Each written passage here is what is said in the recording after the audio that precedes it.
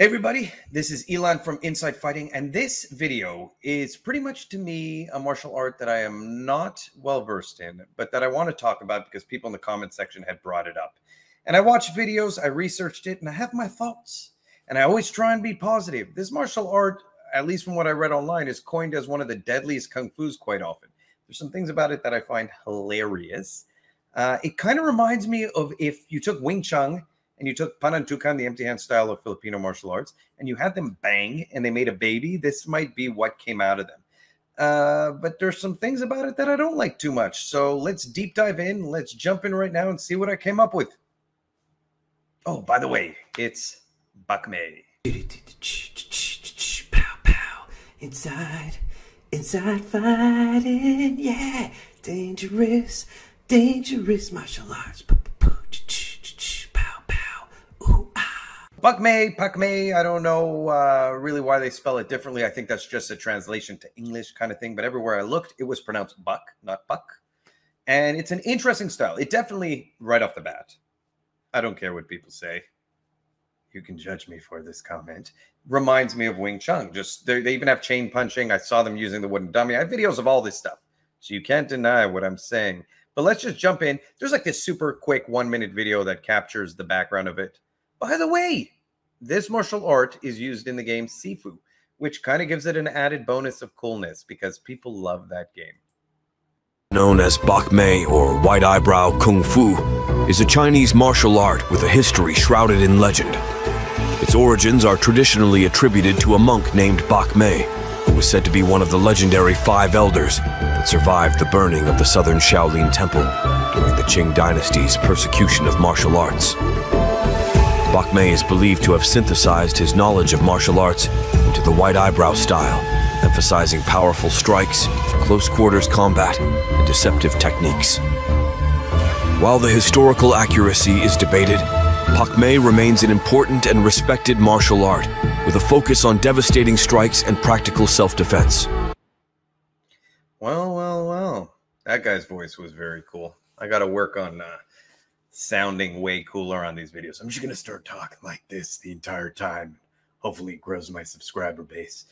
Anyway, look, I think it's very cool that they call it white eyebrow kung fu. It kind of makes me think of Kill Bill. You know, the dude with the eyebrows that go up that are white and the long beard is a kung fu master. And I think even in that movie, the style is Pak Mei, if I remember correctly, but I may be completely crazy. Now, what I'll say right off the bat is I found numerous clips of Pak Mei, a lot of them being the ones in that little short demo, but the full versions, and I started analyzing them. There's certain things about this style that are quite interesting. Number one, this is a very, and this is a difference from Wing Chun. This style seems to have a lot of forms from what I found. Even just on the official Pak Mei website, I found 26 forms, 13 which were with weapons, 13 were without. Here's the thing I'm going to say. I'm going to put on a video of this older guy right here. And I'm going to add him to the stage. And, you know, I'm just going to talk over him. Well, wrong one, people. But here's a form. Looking at this form, and then we'll go to the old guy. Because actually, talking about forms, they do look nice. They look like they're, you know, kind of like a mix between what you'd find in numerous other styles. And they're definitely more explosive and more powerful than the Wing Chun forms, if I'm being honest. And they don't have that weird stance that the Wing Chun forms have. There's certain things here that I don't mind as much as Wing Chun. And you do kind of see these movements even like in Kempo forms. You see some similarities between this and like what you would see in Kempo forms. They're obviously going for a lot of biuji to the eyes and a lot of like clawing movements to the neck. This seems like a style. So let's look at the older guy right here. This obviously seems to be a style that focuses heavily on self-defense from an old kung fu standpoint and has kind of developed. Now, what I'll say is it's really nice to see older people being able to continue doing their martial arts. When I always talk about positives and negatives about martial arts, one thing you cannot deny when people bash forms, when they bash all this stuff, is that in terms of longevity, this offers you a way to train, be healthy, focus on your breathing, focus on your power, focus on your movement alone in a very controlled way that if you train long enough will give you an understanding of the movements you're doing. And I think there's an incredible benefit to that. This is a totally subjective statement, but this guy's clearly a little bit on the older side. I found tons of videos of old Pak Mei masters, still moving beautifully. I cannot say the same about many other martial arts. Many other martial arts wear out your body. These guys are still moving really well. What I'll say here also, and great, we've watched him do, forms with now weapons, forms with his empty hand. He's jumping down on the floor and doing sexy stuff there. But as you can see, he has nice movement, beautiful movement. Okay, now, does this mean that this is effective for self-defense? No, it doesn't. But it means that you could do it later on in life, and there are definitely certain benefits to it. So what I'll say is this about those movements and about everything like that. And, I know there's people who are going to say it looks like crap. I trained Kung Tao Silat. And when I met Uncle Bill, I had this notion in my head that if something doesn't look biomechanically functional, that it must suck. And we kind of get caught into this issue as young martial artists. If it doesn't look the way we expect it to look, then it must be bad. And we go on YouTube and we watch videos and we criticize people, or we analyze things and we criticize people. In the end of the day, how something looks is not always a direct translation to how it feels. Martial arts are not a visual sport. They're not a visual platform. They are one that has to be felt to be understood. And this is a really hard thing to grasp, right? Like, I met a Sistema guy. He kind of gave me a muscle punch to my thigh. It took me like 2 weeks to recover from that muscle punch. The punch did not look hard. It looked biomechanically off. It looked like swinging a baseball. But man, did it ever penetrate deep into the muscle. Now, I'll say this. When I trained with Uncle Bill, he just went like this, bam, right into my groin. And I peed blood. And it didn't look biomechanically correct. It didn't look like, Mike Tyson punching a bag. And every movement that Uncle Bill would do on you would feel like you were being hit by, honestly, the way I can only explain it is like as if there was a penetrating knife that was going under the first layer and then damaging everything else behind it. It's almost like you didn't feel it where you got hit. You felt it deep inside of you, like as if he opened your skin and smashed you with a hammer. This is an old dude at the time in his 80s who was skinny, who looked awkward, kind of very much like this old guy doing the form. This is what made me think about it. So when I see a form like that, and I see someone moving, and I feel like there's criticism that I can make based on how they look, I haven't felt it. And what I do know for a fact is I have felt other people who have looked similar to that. And it felt, honestly, like I was going to die when I was being hit. I say this as a combat sports athlete, as a black belt in Brazilian Jiu-Jitsu, someone who's done Muay Thai for most of his life, someone who's done full contact stick fighting. I know what it feels like to get hit very, very well. But it felt different from some of these internal martial arts dudes. It just did. And it's not like some kind of conspiracy. It's not some kind of, no-touch knockout power. They were hitting me, but they've developed a certain kind of relaxation and breathing and movement throughout the hit. Can they apply it in a self-defense situation? I don't know. But what I will say is when I see forms like this, when I see people moving and demonstrating stuff, I am much less quick to criticize it than I would normally without having had those experiences. I know there's tons of people who are going to disagree with me, telling me I don't know what I'm talking about. I do. And it's fine if you disagree. You're more entitled to disagree with me about things. So let's just jump into, there's this one guy who's really popularizing on YouTube, at least, a lot of the Pak Mei movements and style. And he's actually the fight choreographer from the game Sifu. So that's very interesting because he's kind of the representative for it, I guess, at this point. He's a younger guy. He's French, which is interesting. But if we look at a lot of his movements, kind of look like, waving your hands around like a psychopath. And again, it's something that I'm, from a combat sports background, even from a self-defense background, not a type of movement I'm used to. This is very much more in line with what you would see in Wing Chun. And if you saw my Wing Chun video, you would know that I was a little bit critical of it. I did give props to some of the benefits of doing things like sticky hands, Chi Sao, and I will give benefit to some of the movements I see here. I think they're very fast. I think they're very explosive. I think he has good structure. But it is not the way I would personally fight. It is not the way I would personally train. I think there are better ways to train for self-defense. I think there are better ways to train, and his name is Benjamin Kulo, so let's give him some credit. I think there are better ways to train for combat sports. I think there are better ways to train martial arts in general. But what I will say is this. As I've discussed before, there are 3 tiers to training. There's self-defense, there's combat sports, and there's the art aspect of martial arts. Now, they give overlap to each other, but this falls in the category for me of a martial art. There's an art aspect, a cultural aspect. Does that mean it has no combat application? No. Clearly, he's developing very explosive movement. He's developing good structure.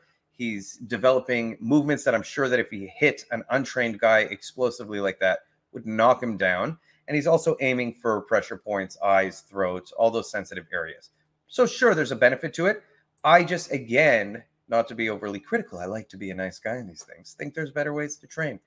And again, you can disagree with me there. So let's just look at some more of it and analyze those movements a little bit further. They do some videos that kind of try and show the modernized street effectiveness of it. Some of them I very much agree with. And actually, I'm going to jump ahead and get into some of the videos that show structure, because I think structure is very important. Now, if you look here, let's just rewind that a little bit. Showing off a punch, kind of how to develop structure to block the punch. He's going to the outside line. He's defending beautifully to the outside line. He uses the same movement. And I've actually made videos about this. Silat has very similar principles. He's getting super close. He's off balancing the other guy. These are solid self-defense principles. His chin is coming down. He's exploding in. He's closing the gap, right? And then he's following up with a nice punch. I can't criticize this. This is not bad.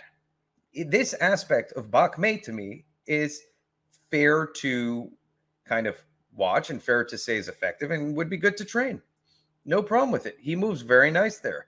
I wouldn't want to get hit by those. And I'm sure if he punched a guy, but then I see this. And this is one of his students, I think, because I saw them together in another video. But this to me, biomechanically, and again, we talked about this, looks a little bit ridiculous. And one of the main differences that a lot of people talk about between Pak Mei and Wing Chun, but then he's getting inside here, he looks a little bit more effective. But when they're doing it without anything in front of them, like right here, it just, and right there, you know. But what do you want me to say, guys, about what I think about that? But then when he demonstrates, he looks good. He looks good. But then he also looks like that. And it looks like Pak Mei is just kind of... So they said that it uses more hip rotation and more hip movement than Wing Chun. But when I see them hitting, I see them doing this, like no footwork, no actual... I don't know, I'm going out, I'm getting blurry. No actual kind of sidestepping or like effective, and their arms are just whipping like, and it looks like one of those things that you did as a kid when you fought. I will say this: I'm sure that if he cracked me with those wild maniac punches, that it would hurt. But I can't help but watch it and just be like, as a guy who comes from like a striking background where we put on gloves and we crack each other. And maybe that's the problem in all of this, that I watch that and I go, yeah, what do you want me to say about it, folks? Now, here's them on the wooden dummy. And I like this because it shows that Wing Chun, which a lot of people believe is the only style that uses the wooden dummy, is not the only style that uses the wooden dummy. I think there's numerous applications and benefits to training with a wooden dummy. I think it's an underrated training tool. It strengthens your forms. It teaches you to parry and move. You can do gunting on it. You know, my teacher, who is a Filipino martial artist, Chris Bautista, grandson of Grandmaster Kakoy Cañete, would train with the wooden dummy, and there are benefits to it. It is a great additional supplemental training tool.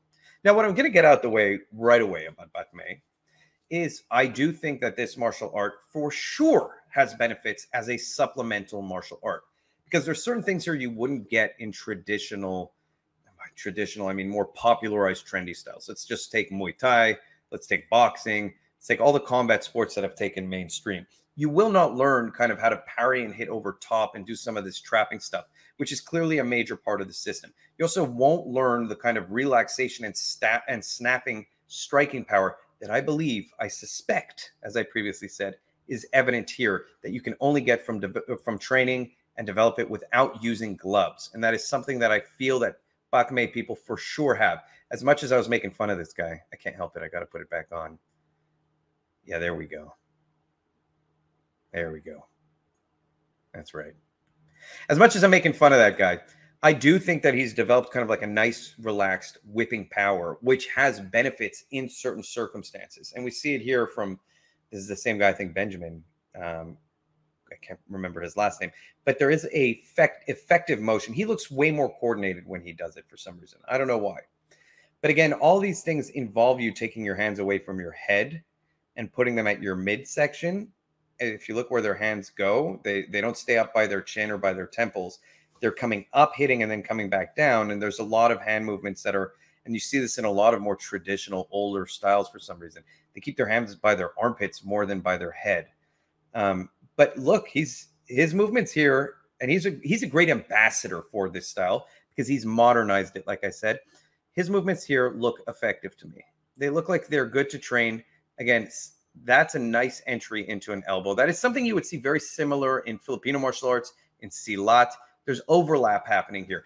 When I first watched this Benjamin guy, he reminded me so much of a lot of Silat guys, especially this guy, Guru Kent Nelson, who used to be popularized on YouTube back in the day, who's a very good martial artist. Shout out to Guru Kent Nelson if he watches this. But his movements reminded me of him. He's got these very fast hands. He's stepping to the outside. He's off balancing with his shin on the other guy's foot or into the other guy's shin or foot to foot, kind of these off balancing techniques.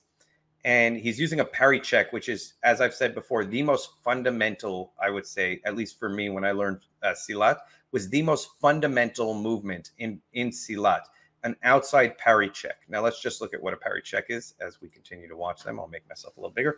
Parry check is I'm going to step either on the outside or inside line, and I'm going to parry and check. This movement, parry and check. Now, one of the main things people do wrong when they parry check is they parry and check behind. My own elbow is getting in the way here of me checking, and I can actually hurt my own arm if I do this hard.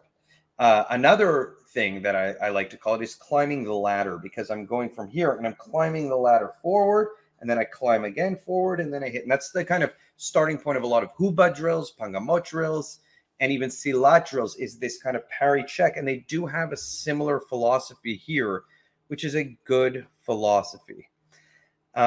I had only one video of these guys sparring.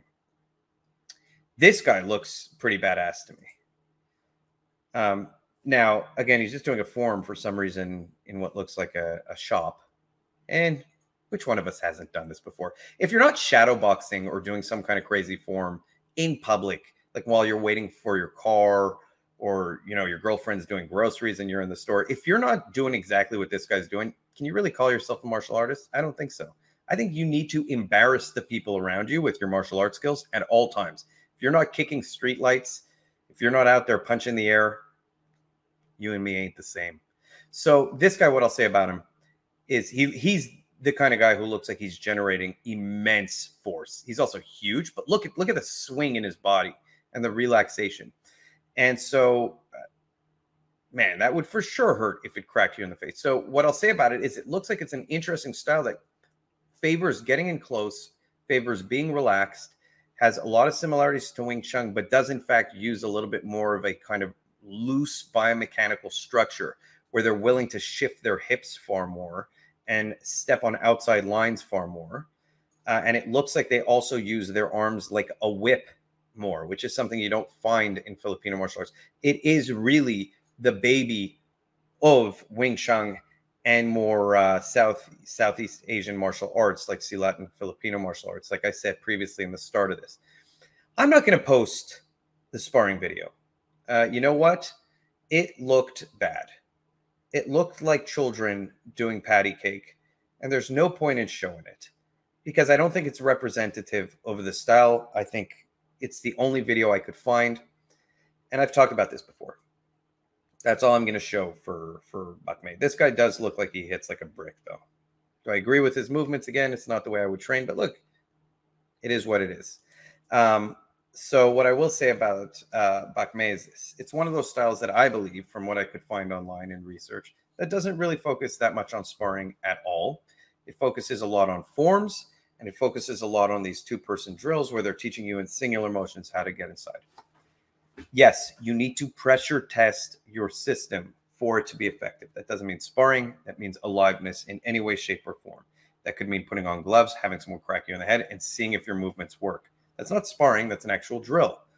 You don't even need to put on the gloves. Just see if your movements work. I don't see that here. What I do see, again, is an interesting style that has certain benefits in terms of teaching you relaxation, whipping strikes, getting in close, certain body mechanics, which are effective to getting to outside and inside lines, how to explode up. And if I were to train this style I would only train it with the guy who modernizes it, who teaches it in a way that it feels like a bit more close to a combative system. And that's just because I don't care about the art aspect in this martial art. It doesn't appeal to me personally. If it does appeal to you, kudos. I do thank everyone who asked me to look into it. I find it very interesting. Again, it's the love child, in my view, of Wing Chun and Southeast Asian martial arts. And this is what came out of them. And hopefully it grows up and it makes more babies. And I can talk about those babies. But hopefully you liked this video. Please like and subscribe. Yeah, it got weird at the end.